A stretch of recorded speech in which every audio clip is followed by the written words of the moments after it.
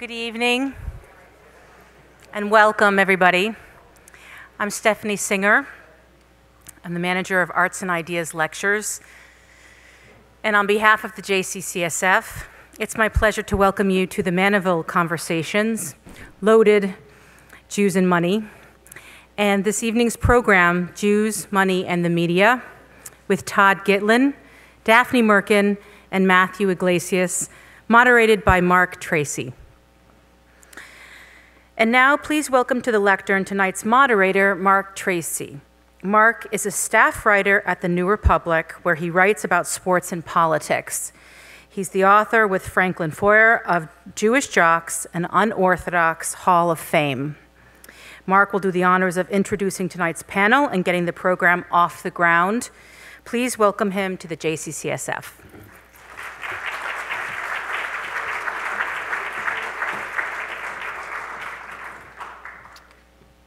Hi, thanks for being here. I'm Mark, as you heard, and I guess I'll introduce the panelists now. We have three. The first is Daphne Merkin. She's a New York-based cultural critic and author. She's a contributing writer to the New York Times Magazine, TL, and Tablet Magazine. The second panelist we have is Todd Gitlin. He is a professor of journalism. He's a communications scholar. He's also a professor of sociology at Columbia. I can personally testify that he's excellent at this. He was actually my professor at Columbia about 9 years ago, and it was an excellent class. And our final panelist is Matthew Yglesias. He is Slate's business and economics correspondent. He writes a very popular blog. His most recent book is an ebook called The Rent is Too Damn High, a sentiment that in San Francisco I'm sure many can identify with. And we, as you know, are going to be talking about loaded Jews and money, specifically from something of a media angle. We're also kicking off this series, as you heard, so we're just going to also examine that phenomenon generally. So I guess I'd like to welcome the rest of them out here now. They're here.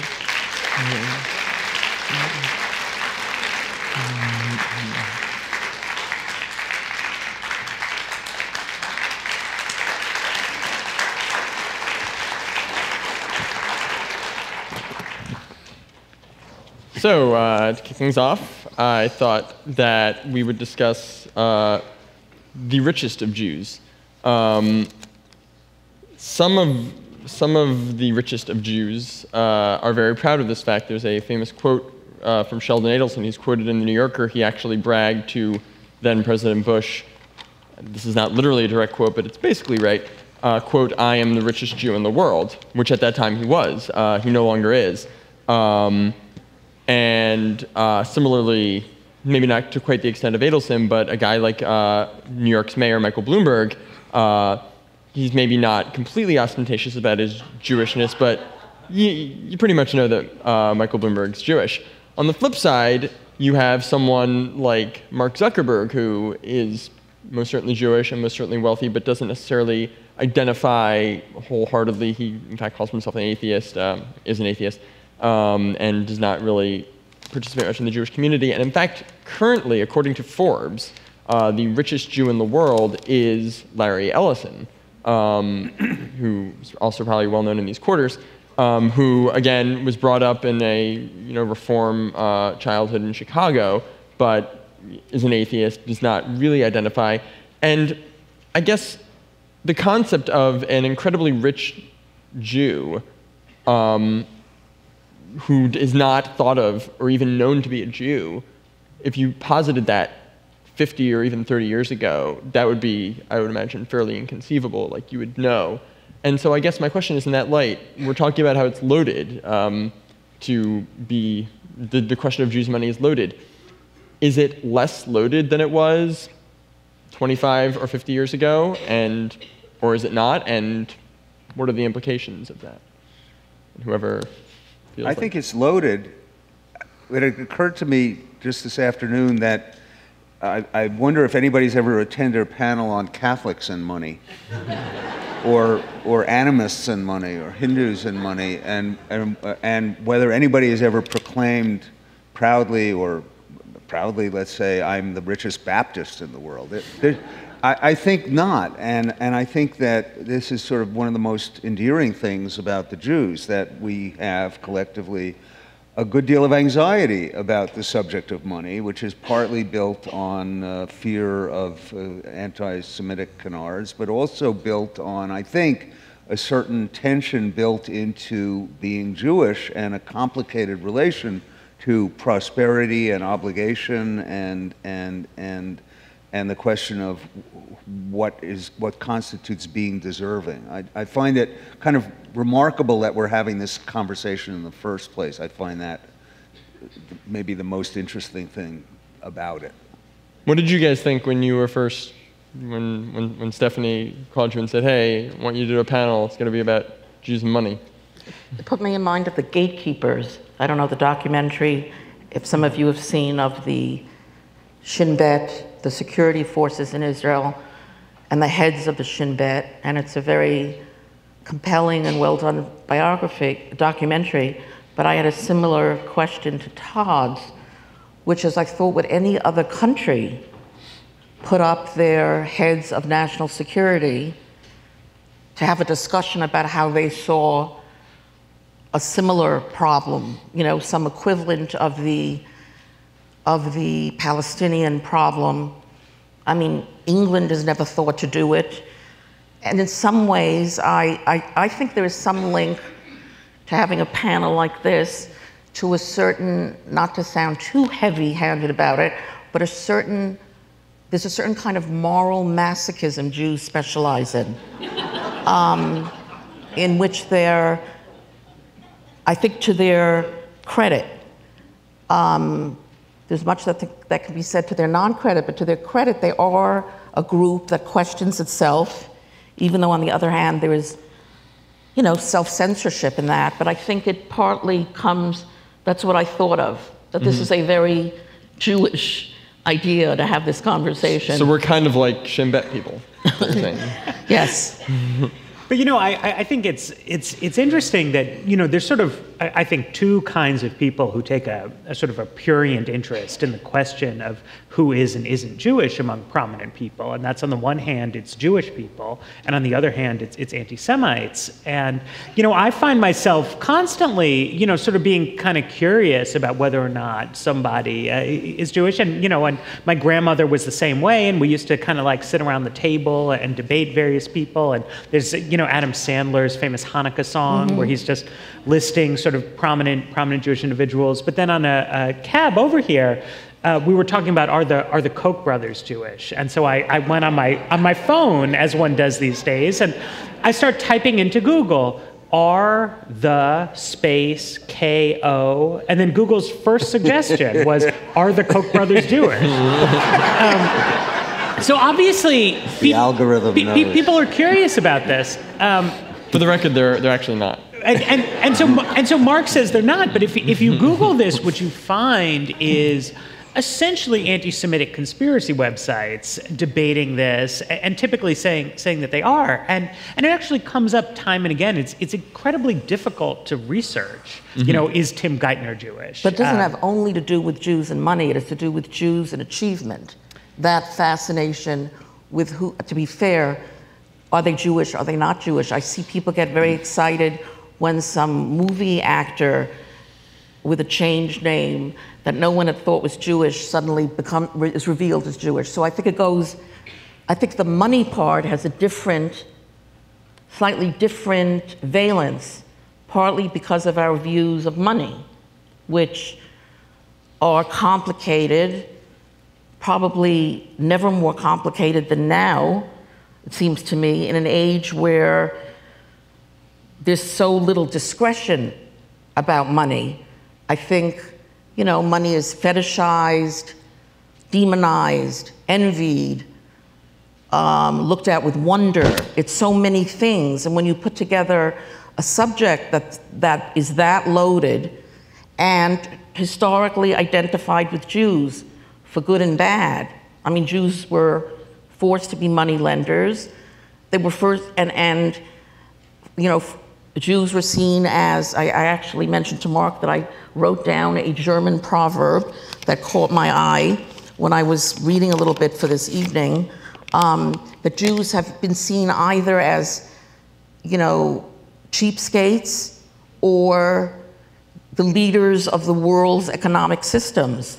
They're like divided. Anyway, I was just going to read this proverb, which is, "These are the 7 rarest things on earth: a man who does not sing, a girl who does not love, a fair without thieves, a billy goat without a beard, a hayloft without mice, a Cossack without the clap, and a Jew who isn't cheap." I thought it was quite amazing in its... You say it's a German proverb. Yeah. Yes. We are here as also 4 members of the media who are Jewish and have probably, I can certainly speak for myself, dealt in our media dealings with other members of the media who are Jewish. I mean, I haven't crunched the numbers on this, but I'm pretty sure you'd find that in the media you'd find more than the roughly 2% of the US population that's Jewish. Slightly more. Slightly more. Slightly more. The old joke about my magazine, The New Republic, is that it's kind of a Jewish commentary. Commentary being formally put out by the American Jewish Committee. So I guess my question would be both the perception that Jews control the media, which is frequently proffered by anti-Semites, and the reality that there is certainly an outsized presence of Jews in the media, as we say time and again, as we ask ourselves over and over, is that good or bad for the Jews? It's a given. I mean, Jews are overrepresented in the professions and in certain levels of business, not usually in industry, but in finance, which has a historical root. But Jews are also overrepresented as lawyers and doctors. I don't know if anybody's crunched the numbers on whether producers in Hollywood are any more or less Jewish than professors, let's say, or journalists or lawyers or doctors. But of same order of magnitude and for the same reasons. I mean, that's not, I think, challenging. What is, I think, remarkable is that the fear of the Jewish cabal that runs everything has actually subsided. It interests me that some years ago, the Anti-Defamation League actually, which is, as we know, eager to find anti-Semitism, commissioned a poll asking people if they blamed the Jews for the financial collapse. And the finding was that people didn't, which was sort of happy news for them, although I'm not sure how that would have played out in, let's say, Greece. Mm-hmm. Did either of you guys in the sort of Occupy climate, I want to obviously come back to Todd about this. Todd wrote a book called Occupy Nation. But did either of you guys sense that Jewishness, whether in media depictions or in terms of the whole finance thing, that played a role at all? Because I got to say, I remember my first trip down to Zuccotti Park, probably within the first 2 weeks of Occupy starting in the fall of 2011, and seeing a cutout of Lloyd Blankfein's head on a spike. Lloyd Blankfein is the CEO of Goldman Sachs, which is actually the historically Jewish investment bank. Did you guys sense that element came into play?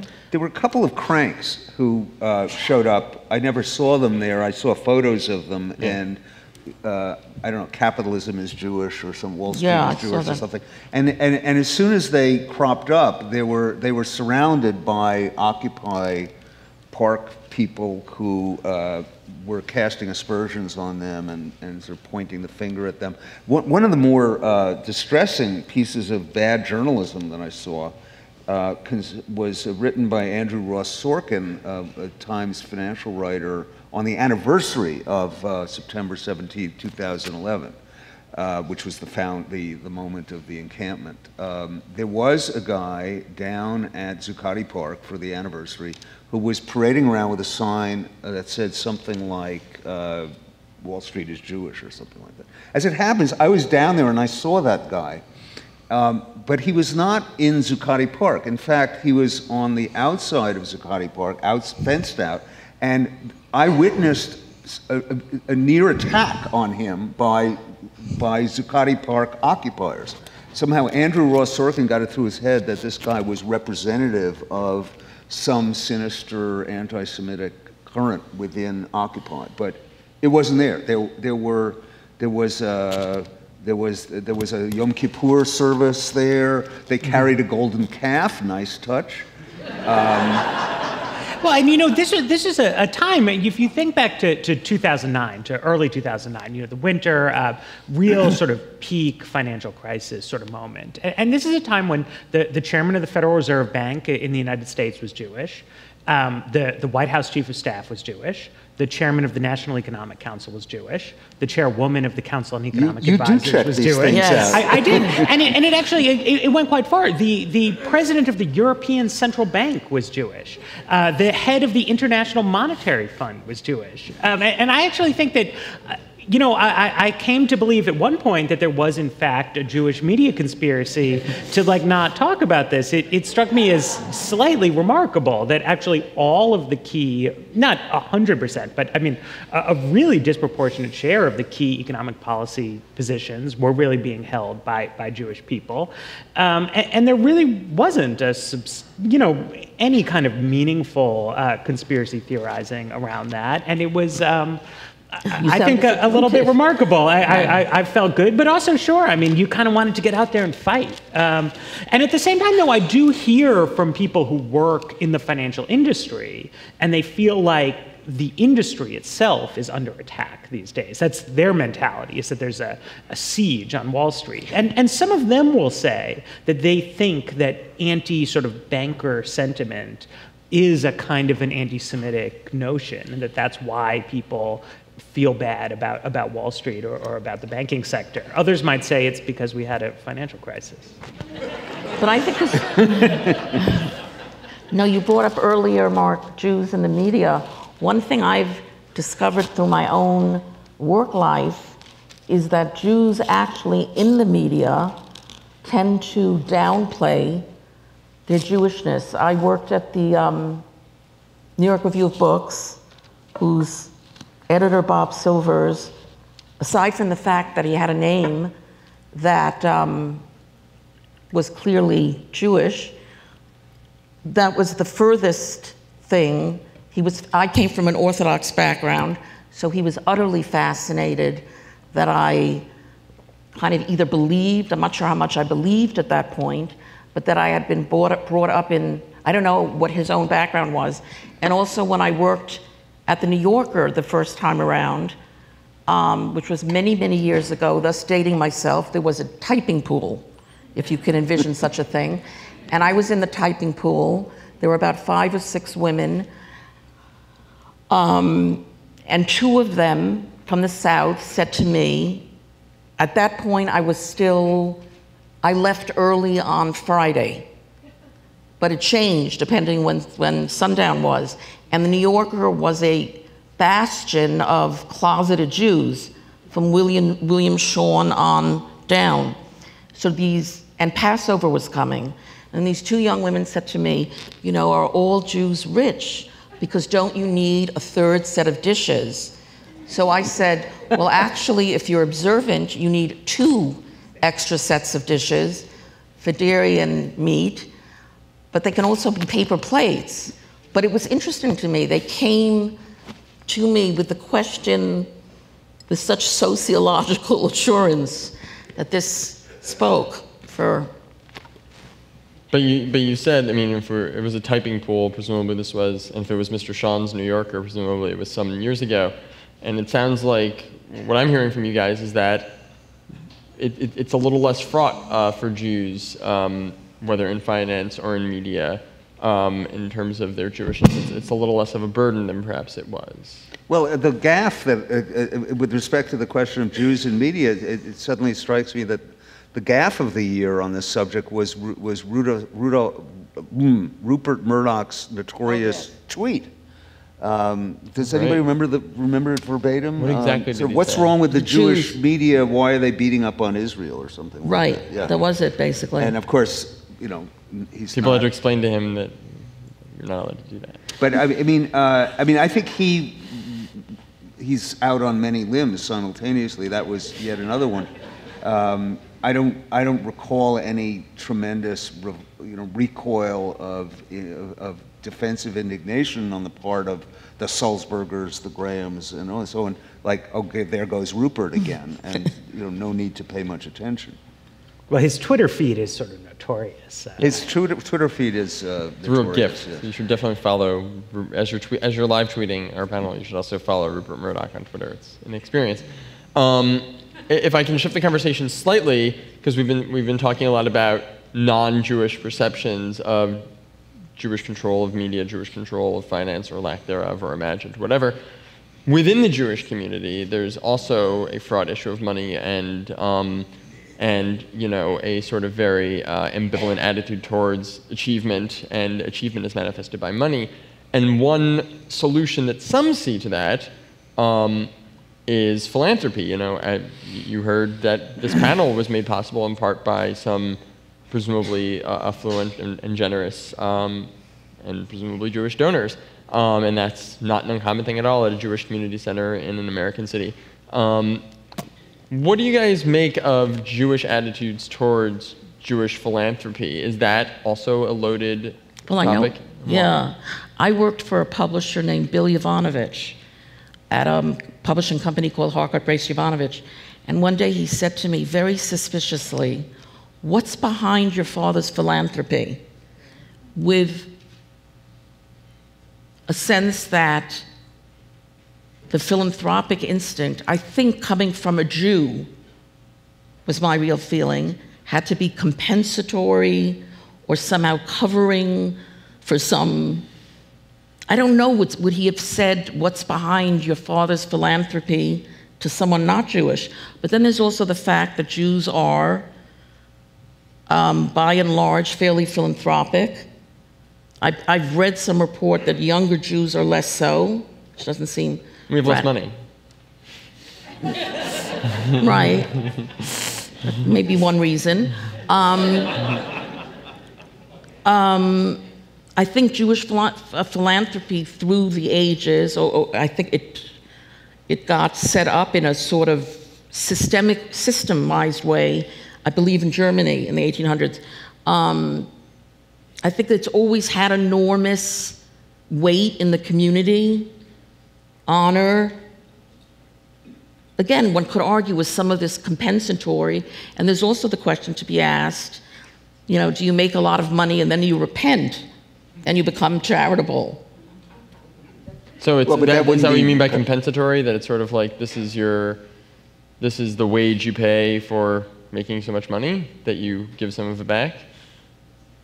It's one way of establishing character, I would say. Mm-hmm.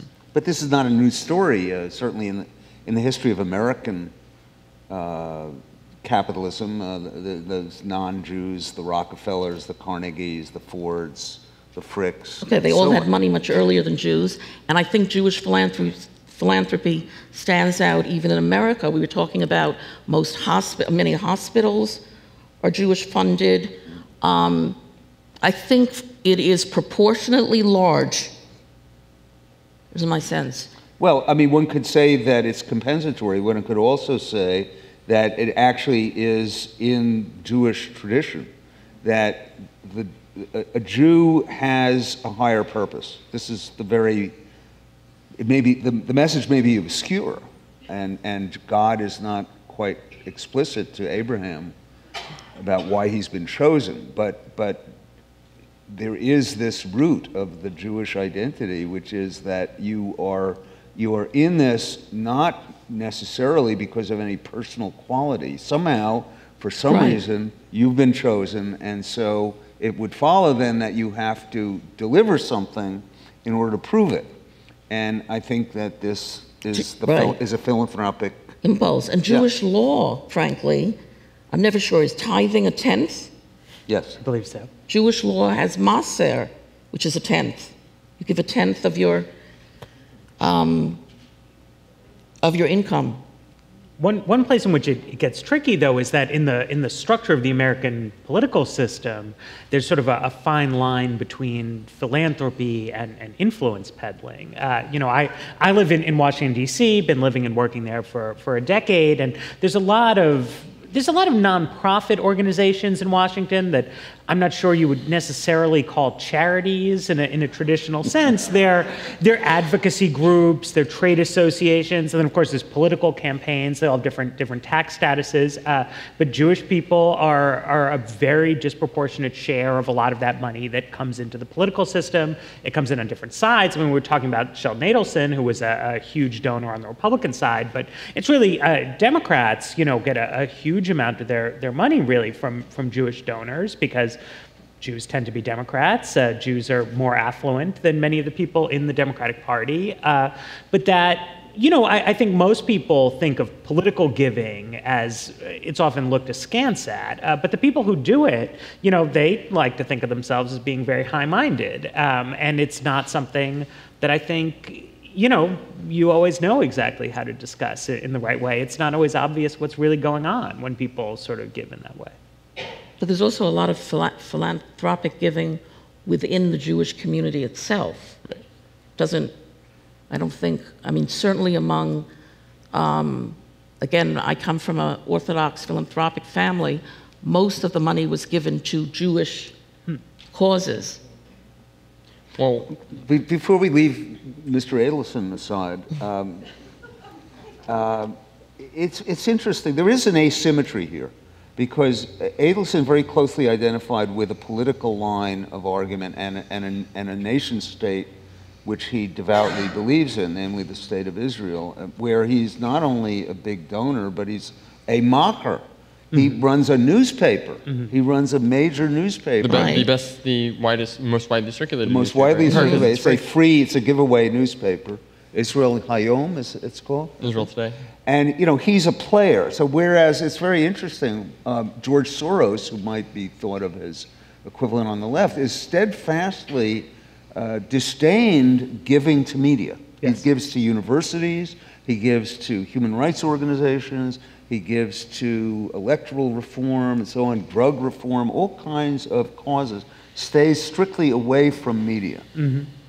But at the same time, if you think of, say, the New York Times is not a charity, but at the same time, it's a family-controlled business. It's a Jewish family. I think the general understanding among everyone is that they could sell it out and make more money than they make owning it.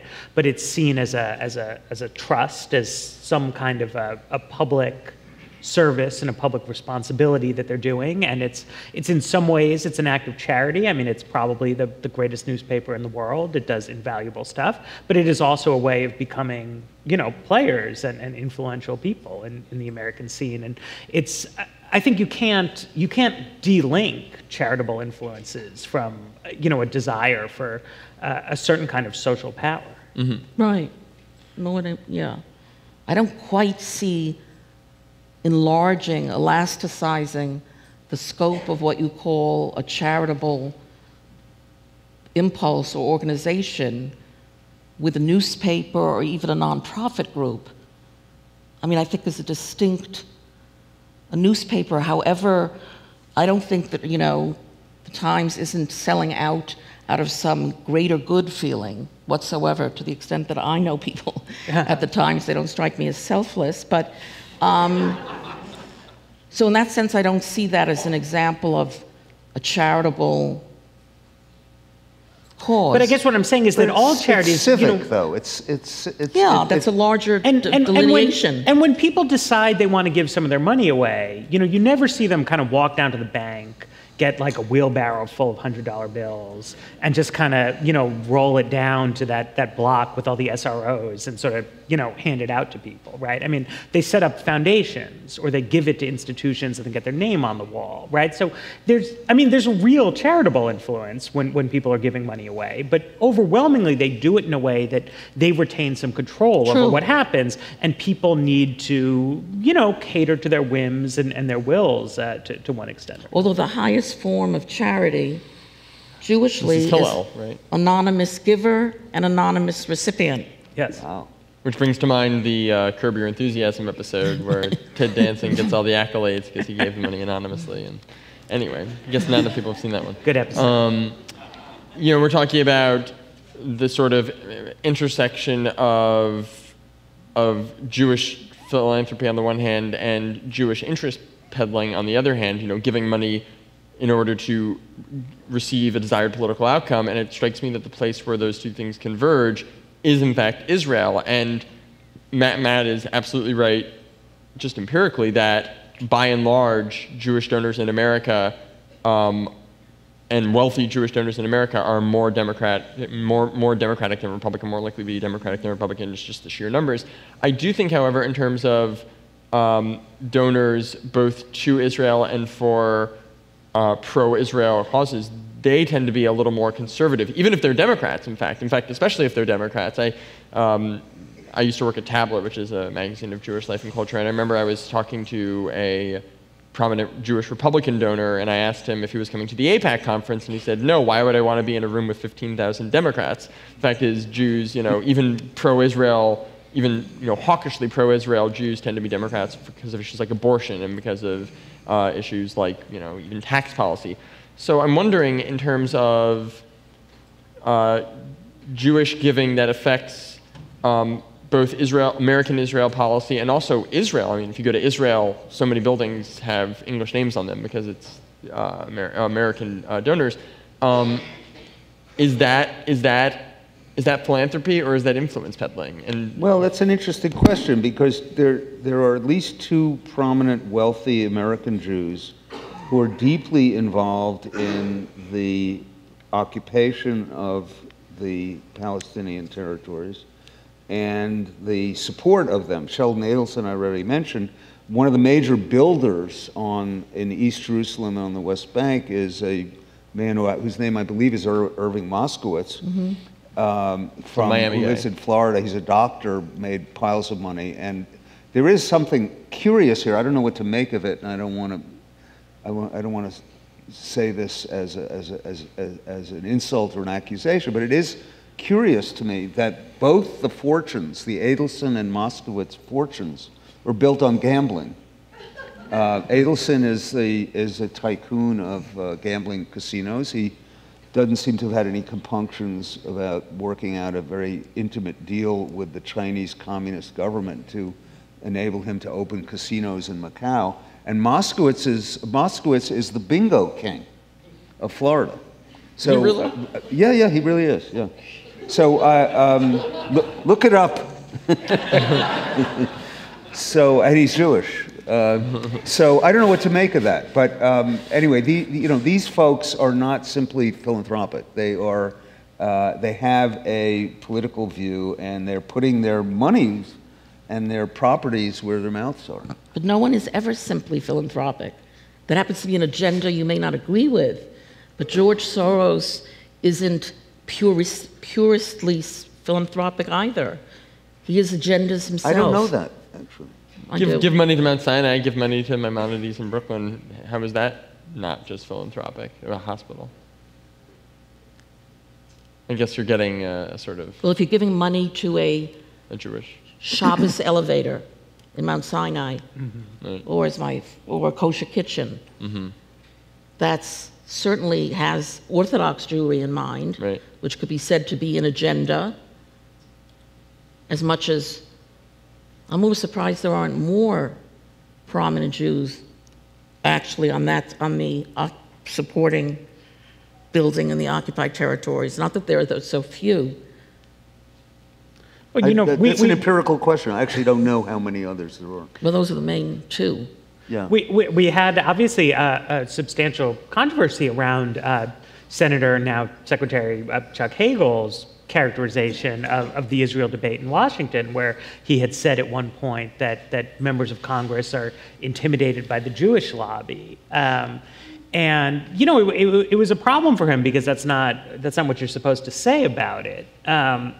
At the same time, I thought it was interesting that I feel like it wasn't as big a problem for him as it would have been in the past, almost because American Jews feel so secure in our position here, that people are not really sitting on the edge of our seats thinking that an anti-Semitic cabal is going to take over the Defense Department. So people are happy to say, look, I mean, we understand what he meant, and some people, don't like President Obama's administration, but most Jewish people voted for Obama twice. And I went to the AIPAC conference. Well, I didn't actually go to the conference, but I went nearby it and spoke to people.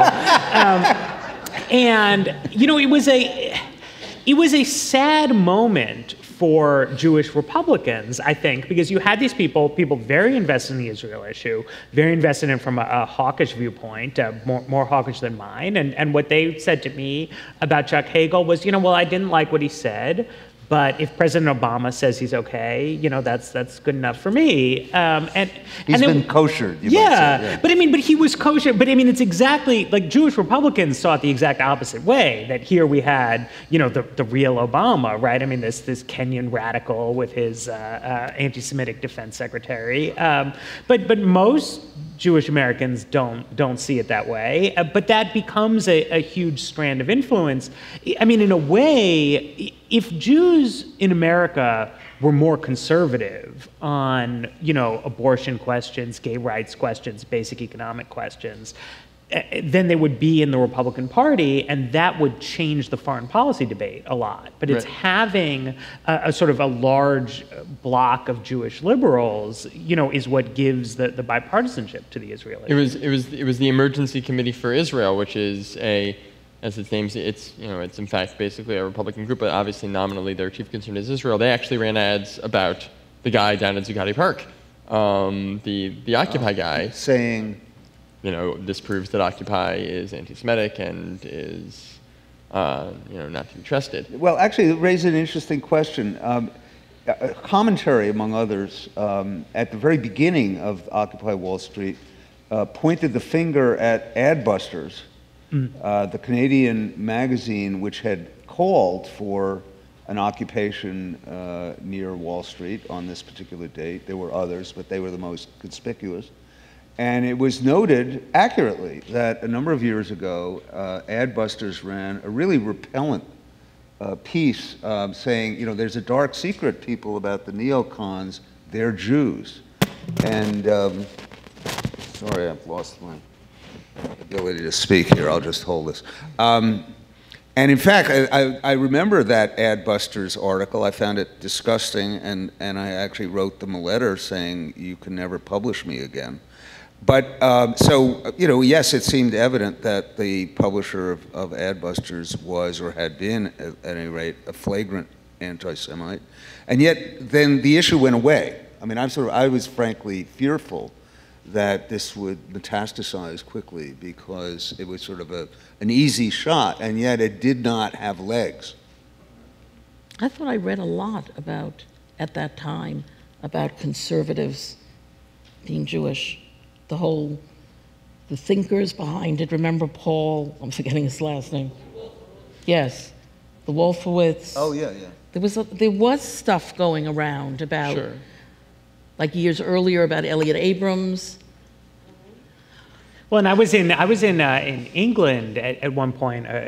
This is around 10 years ago, and there was a New Statesman cover story, and the tagline there was a kosher conspiracy ? And it was a list of all the Jewish people, actually not U.S. neocons even, but it was Jewish people in the Blair government. But actually, there were actually many more Jews in the Thatcher cabinet. Yeah. So it's the thing though. If you're the media. One of the cardinal sins of that Adbusters article, to my mind, was they actually misidentified Robert Zwolik as Jewish. He, in fact, is neither a neocon, really, frankly, nor, as a matter of fact, a Jew.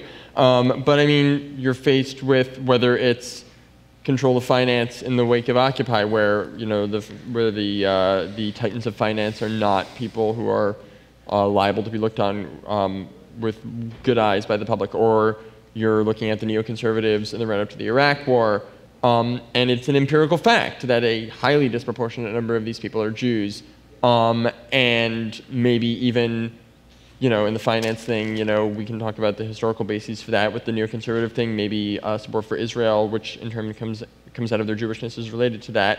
those are relevant facts. And if you're in the media, as we are, you want to be able to write about those facts and report those facts because that's your job, and you're doing a disservice to your readers and your profession if you don't do it. How do you guys struggle with, on the one hand, speaking frankly and factually about this stuff, and on the other hand, not lapsing into... Well, one thing you point out is that, yes, it was certainly true that a disproportionate number of people who made policy of the Iraq War were Jews, but so was a disproportionate number of the people who organized against the Iraq War. But I think you come up against a more basic psychic conundrum of Jewish identity, which is, are you proud to be a Jew? Are you embarrassed to be a Jew? That's a kind of, and depending, I think that's somewhat where the media part fits in. Mm-hmm. That I think at its base, Jewish identity is somewhat fissured with a sense of, this notion of what will the Goyim think, I don't think has ever gone away, with probably very good reason. And I think that's part to do with a certain, that partly explains a certain amount of Jewish self-censorship as you experience, like, how can you be writing? It has more psychological, historical roots. It's not only Sheldon Adelson and his ilk, but it goes back a long way. Well, this is an old problem, and I think it's one of the most endearing qualities of the Jews, that Jews wrestle with this and argue about it and fret about it and aren't sure where the line is, and then and it becomes a contestable matter, which I think arguably, I mean there are some people who say you shouldn't even have the discussion about whether to have discussion because that's bad for the Jews. Right. But I think those people are on the defensive now. And of course, it's been pointed out many, many times by the Jewish left in this country that, of course, the debates in Israel about all these things are far more vigorous, far more noisy, even, acrimonious. Which is exactly the point. No one has to feel insecure about their Jewishness or worry about what the Goyim are going to think in Israel.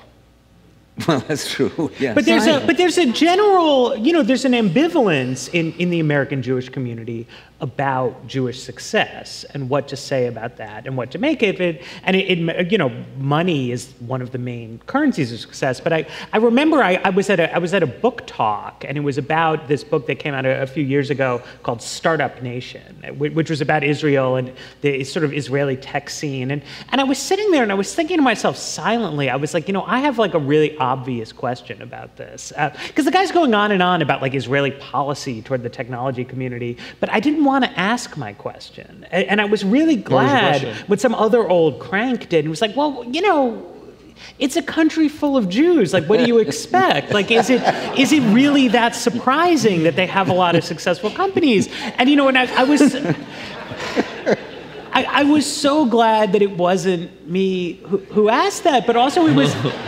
it was right at the front of my mind. Like, was there really a public policy miracle here, right? I mean, that the per capita income in Israel is much, much lower than the per capita income of Jewish Americans. But it's fairly high by global standards, but low by global Jewish standards. So, I don't know. I think when you're dealing with Jewish money, you're also not so discussed.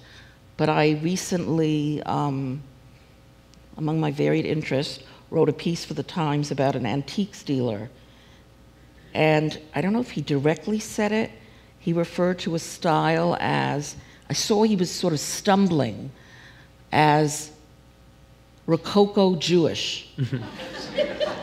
The notion, the fear, my mini translation of this is many years ago, I was looking for an apartment in Manhattan, and every apartment, it wasn't so many years ago, I looked at that didn't have air conditioning, I knew couldn't belong to a Jew. I just knew it. I mean, they were it was a WASP end of the city.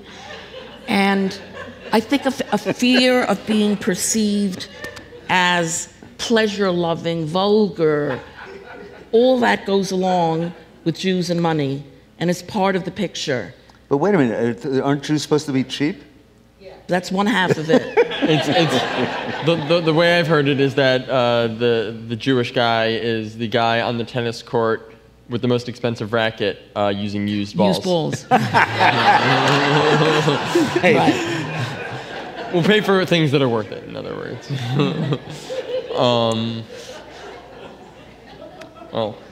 I mean, there's no equivalent of the expression Jap in any other culture. I mean, just putting it quite bluntly, there are presumably, lavished upon, high spending WASPs and Catholics. I mean, it's interesting. But would you say that that term is primarily, obviously it's descriptive of Jews. For those not aware, Jap would stand for Jewish American Prince or Jewish American Princess. It's actually, I think, more often Jewish American Princess. In my experience, male Japs are actually far more flagrant offenders than I've never heard Japs. it used for boys. Oh, yeah. I knew This is the new, more egalitarian You should America. have camp with Long Islanders. the new metrosexual Jew. But you would say that that's a term primarily deployed by Jews. Yes. Yeah. In my experience, that's the case. Maybe non-Jews True. don't say it Well, around. maybe. This is an old ambivalence. I mean, I'm thinking here about one of the worst anti-Semitic screeds of the early 19th century was written by Karl Marx, who used Jews as a surrogate or a sort of a surrogate for capitalism. Right.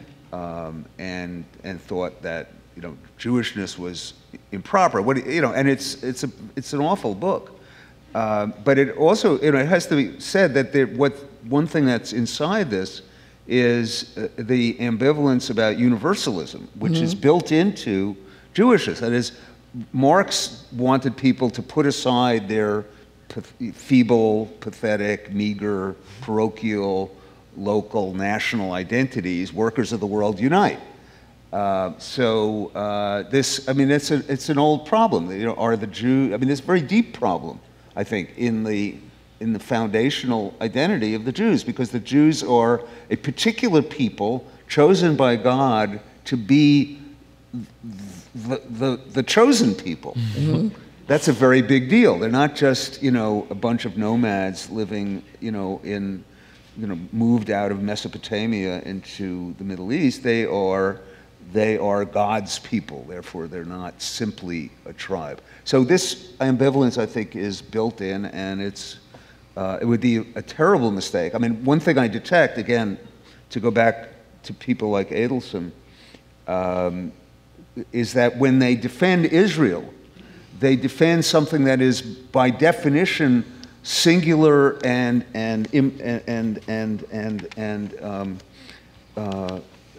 final. I mean, one article I read about him quotes him as saying, "I really don't care what happens to Iran.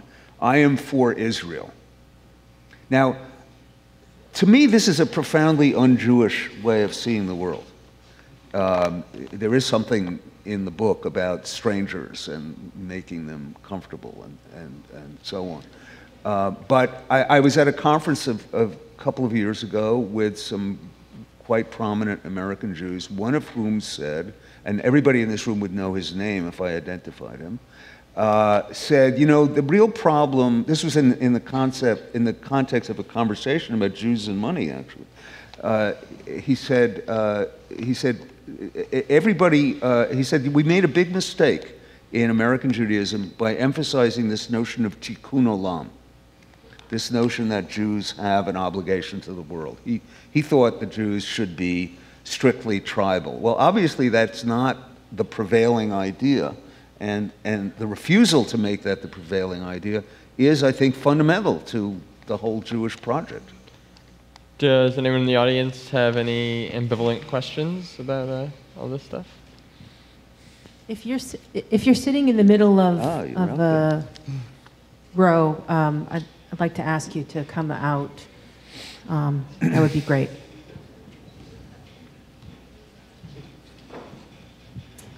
When I think of Jews in the media, I think of Hollywood.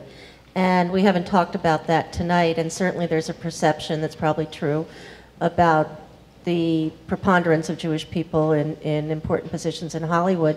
So I'd like to ask the panel to reflect on Hollywood and portrayal images of Jews in movies, even television, Jews and money.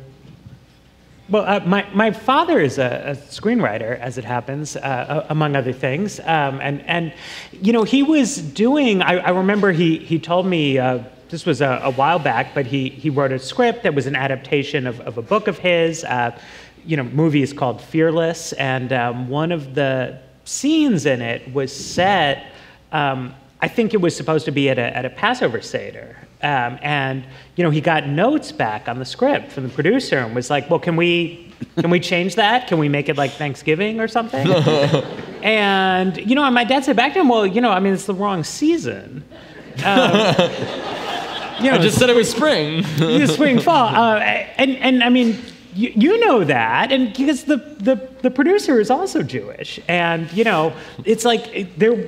I don't know that it's all Jews, but I mean a lot of Jews there. But there was an enormous reluctance to sort of portray a character as Jewish when he didn't have to be Jewish. You know, I mean, it's not like the movie wasn't Schindler's List or something. It was just that my father is Jewish, and so he wrote a character named Max Klein, and so he wanted him to be he needed a family gathering in the spring, so they made it a Seder. But they didn't they didn't want to do that. Right, except I was actually on a tablet sponsored panel about Jews in the movies, and I think we all agreed that Barbra Streisand was the first sort of ethnically identifiable, acceptable Jewish character who was, you know, there was little effort to soften, but that was fairly late. I would say there was an earlier. I'm sorry. There's an earlier period. I once studied Hollywood, television Hollywood. When television sets were relatively rare, and they were located in largely urban middle-class households, you could have a popular show called The Goldbergs. Right. And that was in the 50s. But once you got past the 60s, when television was in every living room. Yeah. No, nobody wanted to do that. I mean, you know, Norman Lear has talked about this publicly, I think. You know, Archie Bunker was his father. I mean, that's who he designed. That was the foundation of his idea of Archie Bunker. But Archie Bunker was a WASP, right? Mm-hmm. I was struck. I was working on this book about television in Hollywood at a time when Hill Street Blues came along, and it was, I believe, the first cop show where there was a cop named, what was his name, Goldblum, or I can't even remember. I can't remember his name either. The one played by Joe Spano. Mm-hmm. I mean, so yeah, you're right. There is this squeamishness. I'm always amazed. A lot of them are converted to Italians, True. by the way. Uh-huh. I'm always amazed with all the reality shows and HBO shows. I once suggested to HBO that they should do a show on, you know, a Jewish family. It's in a way strange they haven't. Following, like, you know, that there'd be a great-grandfather who would be a patriarch and observant, and then a less observant, and show the generational decline of legacy. Does anyone remember Brooklyn Bridge? Am I the only one who watched that 20 odd years ago? Same guy who did Wonder Years, and it is kind of like that.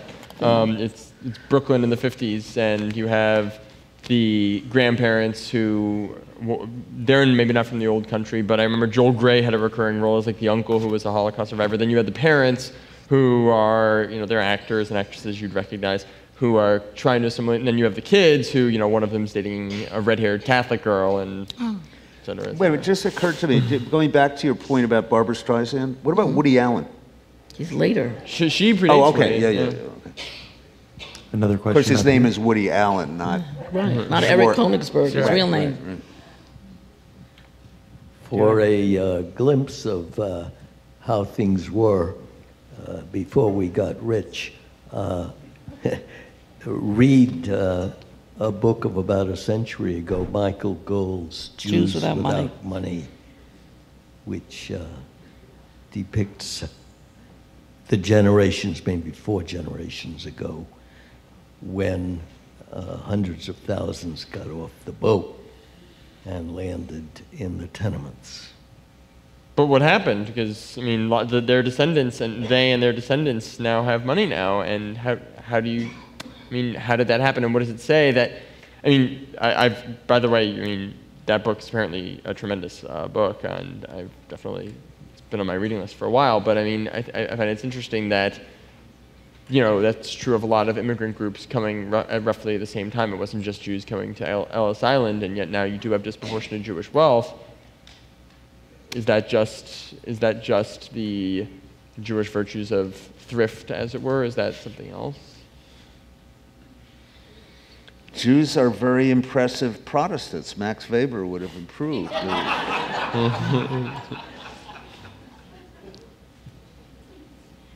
Next question is on this side, over here. You'll hold it? Okay. Hi. A couple of quick observations and then a question, if you don't mind. On Startup Nation, the book was very much of a promotion of an ethnicity and a characteristic of entrepreneurship. It completely ignored the 1985 deregulation of industry in Israel, which prompted the startup boom there. And Rabbis Yitz Greenberg and Shlomo Riskin have both, in the last several years, come out and talked about the change in their mind that's evolving still from being Am Yisrael Chai-centric, that is the people of Israel-centric, and moving orthodoxy toward a greater thought of being a mission to the people through perhaps Tikkun Olam. One of the characteristics of Jewish people, typically I think seen by outsiders as well, is our willingness to sort of hang our emotions and ourselves on our sleeves.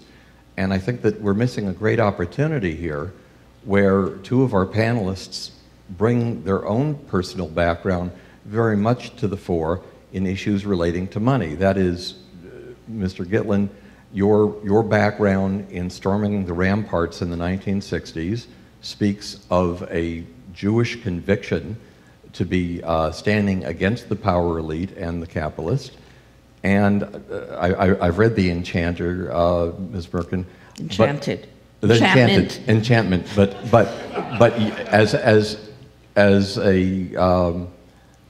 somebody in the lineage of Samson Raphael Hirsch and the sibling of Ezra Merkin, I think that there's a great contrast in position for you standing in between what is a moral high stone and a person of terrible controversy at this time. I was wondering if you might both be willing to speak to those more personal elements.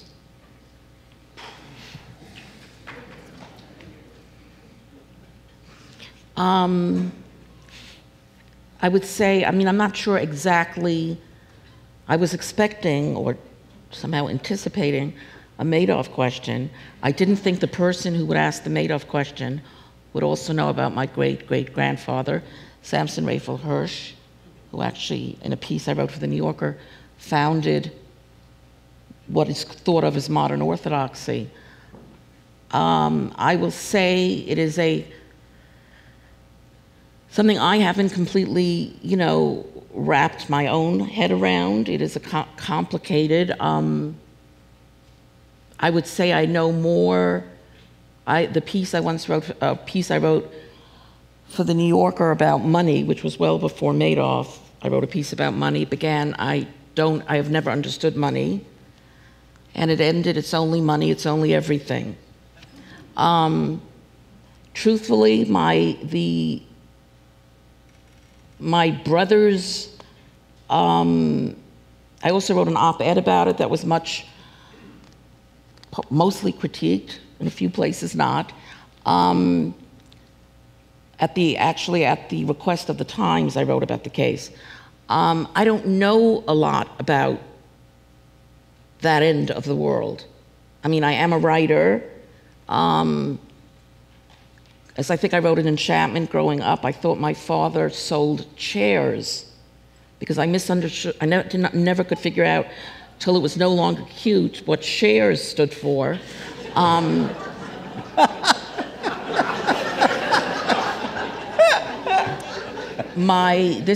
one of 6. Ezra is a brother I've never been particularly close with, and the first I knew of the whole thing was when I opened the newspaper and there it was. And just on an autobiographical level, which I don't want to so much go into, I think it has some tragic implications for my family dynamics and what went on within my family, both father-son and attitudes to money. If that says something, I hope it does. And Todd? Well, I never had any doubt that when I got involved in the politics of the left that I was being Jewish, although there wasn't much of this politics in my family background.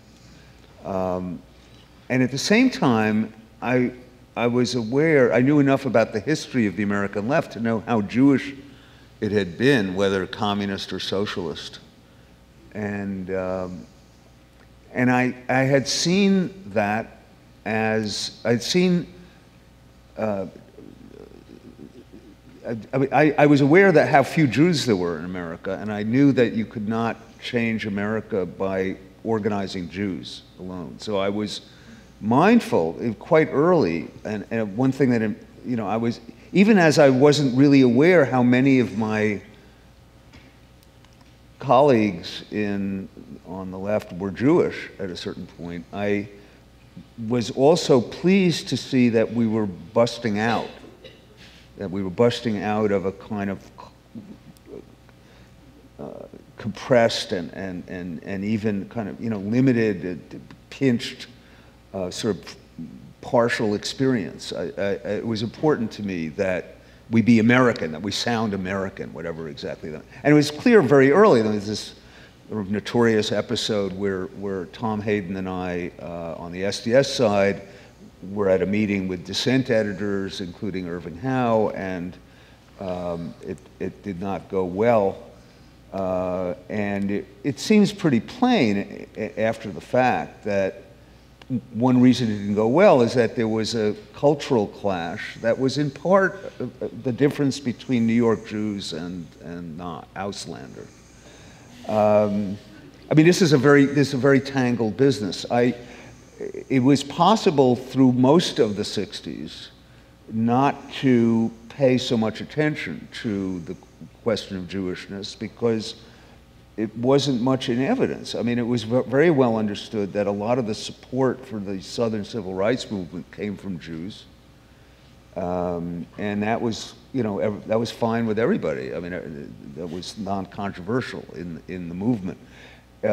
Things get ugly later on. They get ugly because the Black Panthers encouraged a certain anti-Semitic streak, which came out in cartoons in the Black Panther paper, in which I think Zionism was at one point referred to as kosher nationalism.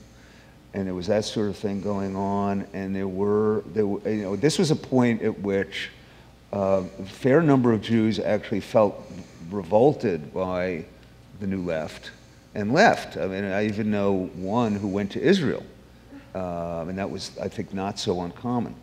And of course, during that period of the black nationalism, the early identification with the Palestinians sort of took the form of a bending over backward not to have anything particularly kind to say about Israel, although there were some interesting counter tendencies. I remember very well an interview that Bob Scheer did in Ramparts with Fidel Castro after the Six-Day War, when Castro was quoted as saying, there's all this talk about driving the Jews into the sea. That's obscene.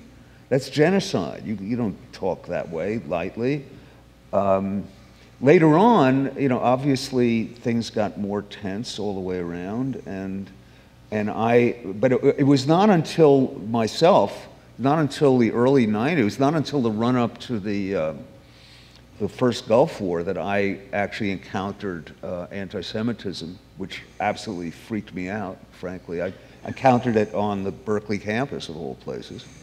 And, you know, so I think the world has gotten much more difficult, and especially in the light of the dark of the last however many years of Israeli-Palestinian anguish. This all gets very difficult, but you know, so all this is to say it's something to wrestle with, and I still do.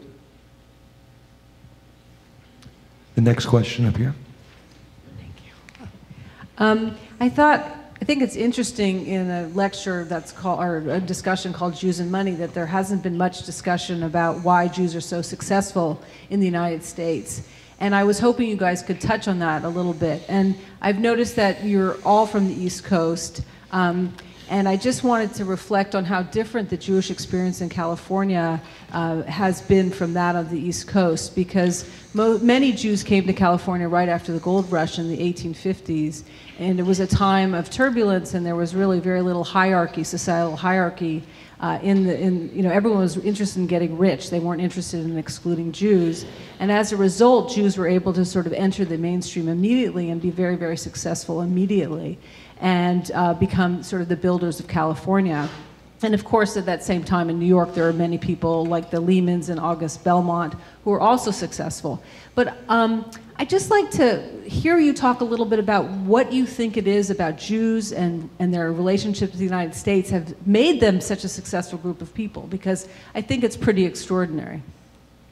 One thought I have about, I think we were talking about it over dinner, the whole California, the earlier immigration, 1850s, that allowed prosperity fairly quickly.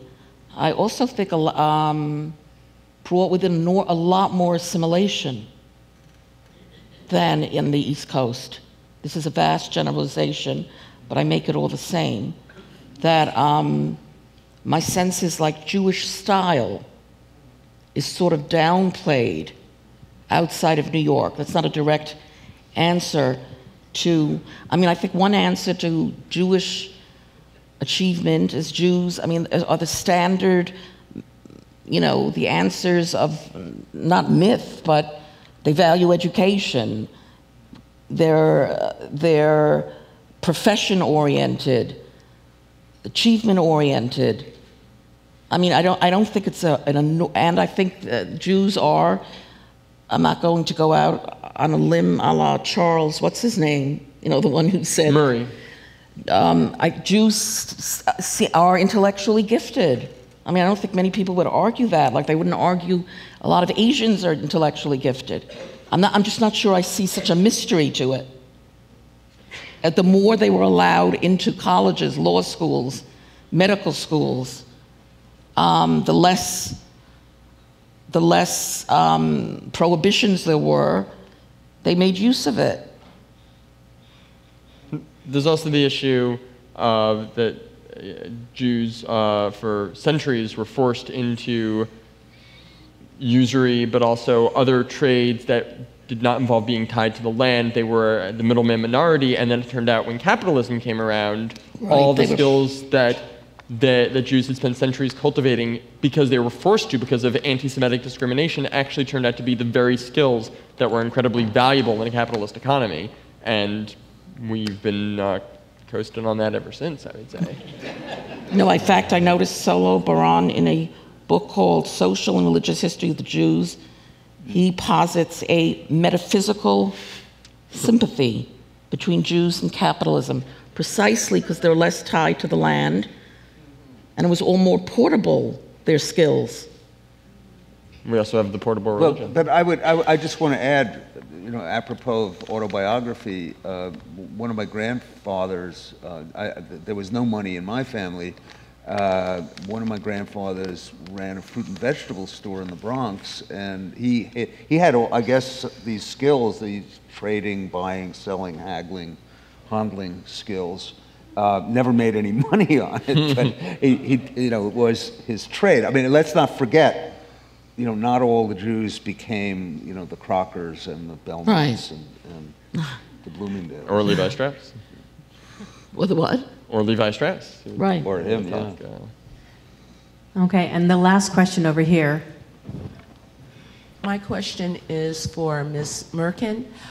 I have to add, your grandfather was a great man, and it will be passed down in your family. My question is... Which grandfather? Oh. Isaac Breuer? Isaac. Right. Okay. I'd like to know the media and your family with the situation. How did Jews and non-Jews react? To the specific situation of Madoff. Well, you saw are you talking about around me? Yes, your contact with people, Jews and non-Jews, about the situation with Madoff. Well, I had been a staff writer at The New Yorker for 6 years and had moved off writing for them. They suddenly rushed to call me to ask me what I want to write about Madoff.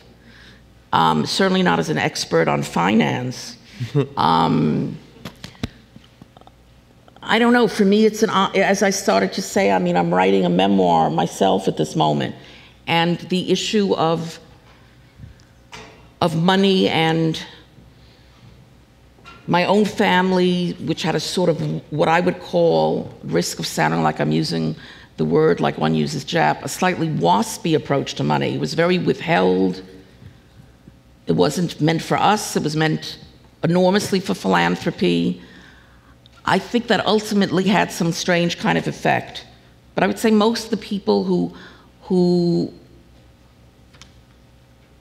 I knew, other than the Times asking me to write and someone else wanted me to hunt down Madoff's wife and try and find out how she was feeling or something like that. But basically people, within the Jewish community, the Orthodox community, which I'm not part of anymore, but all my siblings are, all 5 of them, there was a lot of denunciation that I know. Denunciation of? Well, my brother was involved with a lot of right. things. So he stepped down. He was the president of a shul, a synagogue my father had started, called Fifth Avenue Synagogue. He stepped down as president. I think he resigned from the board of Yeshiva University.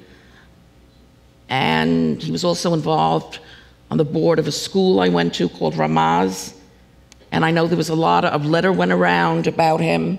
I didn't think it was the most attractive moment either. A lot of these people had done everything they could to get into the charmed Madoff circle.